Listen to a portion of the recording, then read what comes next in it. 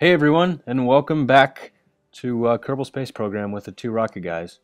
In this episode, we're going to go ahead and announce our competition for our 1,000 subscriber mark. We're pretty excited about this. We've been thinking about it for a while. So without further ado, as always, let's just jump right into it.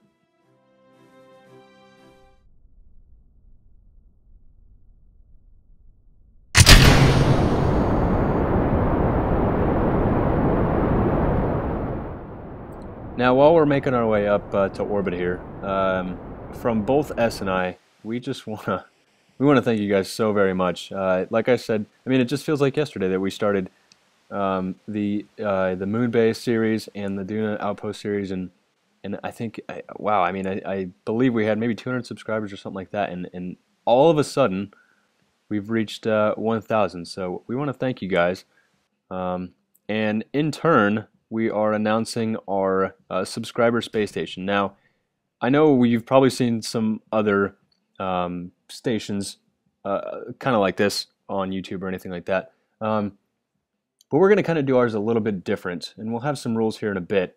But this is the basic station here, getting it into orbit. It's very basic right now. It's just your very, very core, basic, simple design. Now, as you can see, we'll have a total of 6 free docking ports. We've got some power on there. We've got a single RTG just to kind of supply the module until everybody starts bringing stuff up to it. But for now, it's going to be unmanned. Now, the goal here is to basically encourage each and every one of our subscribers to contribute. We're going to come up with sort of a kind of like a theme, if you will. For each individual part that we're going to do. We'll probably do, I think we can do probably maybe 4 or 5 different phases, kind of fill up all the ports, or depending on what you guys build and put onto it, maybe more. We'll see what kind of feedback we get from you guys. But basically, there's going to be different phases of different things we're going to need on the station, which we'll announce at different times. And we're going to select, based on your contributions, whether that be via the persistence file, or you actually do a video and you upload that to YouTube, and both. We're going to select whatever S and I agree on I guess the best module for that phase, and we're going to keep it attached to the station and then move on to the next phase. So I guess the point here is we want to have a craft that's basically built by you guys. I think our intent in the future with this, we're going to keep it around, obviously. I personally would like to use it as my kind of base station around Kerbin for whatever we move on to do, whether that be when the resource mining comes out or whatever the case may be. Now, apart from a few general rules, which S will get to here in just a second, I just want to go over the basics here. We've already talked about what's on the station itself. You can see that there is a single crew tank, but like I said, it's going to be unmanned for now.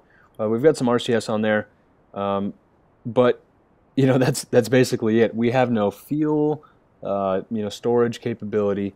I mean, there's a single dish on there that you'll see here in a minute, which is for comm. But so we're not going to have any communications. We're not going to have any fuel. We're not going to have any power except for that single RTG. But obviously, that's not going to be enough to support what we'd like to do on this station. We're basically going to turn to you guys to develop everything here. Now, we haven't really laid out each individual phase that I mentioned before. But you can generally assume that it's probably going to go along those lines of fuel storage, power generation, etc. Now we're going to park this thing here. As you can see, we're doing a little work. We're going to park it at about I think I end up at about 212 by 209 maybe, or something like that. And the whole reason for that is, just if you have it too low, obviously it's gonna fall out of the sky and it's gonna burn up, or not burn up, but you guys, you know what I mean. But we want to keep it pretty high up there, just to kind of stay out of the way of things, especially if we have other stuff going on eventually, which we'll think about way on down the road. But yeah, let's see here. I think our final orbit, yeah, I mean, that's pretty close. We'll call it about, well, 200 or so. So when you guys are actually planning on sending these modules up, you just plan accordingly. It shouldn't be too difficult to get something up there, especially if it's not the largest thing, which, well, I'm not going to deter anything here, but just plan accordingly, and you use your imagination. The sky's the limit, quite literally, and we're really looking forward to what you guys have to offer, and getting you guys involved here. Like I said, we've seen some other stations like this on YouTube, but I think they're a little bit confined.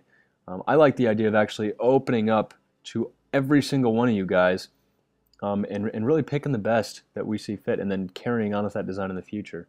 I think that not only can it help us in our utilization of the station itself, but it can help get the word out for a lot of guys out there that are doing some great work in KSP.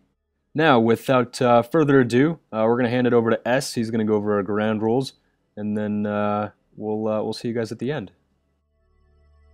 Alright, here are the rules. You must design, launch, and dock the part yourself. No persistence file editing, HyperEdit, or cheating of any kind. Obviously we don't have any way to monitor this, but just be honest and build a module and get it into orbit yourself. Just be realistic. No mod parts. This includes MechJeb or Flight Engineer or anything that requires a mod part at all. We're sorry for this rule, but we want everyone to be able to participate, and we don't want to require that certain people get this mod in order to get to the next stage of the station. We want to build a really fun vanilla station. Don't over-design the parts too much, and this is only to prevent lag. We don't want one module lagging the station beyond a playable level. We're not going to impose a hard part limit, but just be reasonable. Don't bring up this huge complicated thing with 3,000 dishes on it. I don't know, just keep it down. But on the same note, we want you guys to be really creative. We're probably going to pick the most creative parts. I don't know, just try something that you've never tried before. Build something completely new and enjoy the challenge of getting it into orbit. And the final rule, oh, actually there are a couple more rules, sorry.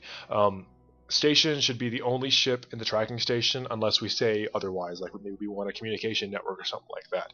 But that's just a suggestion. No, the station should be the only ship that we can see in the tracking station.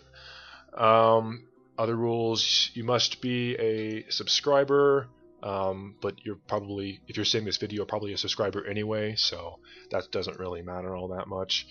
And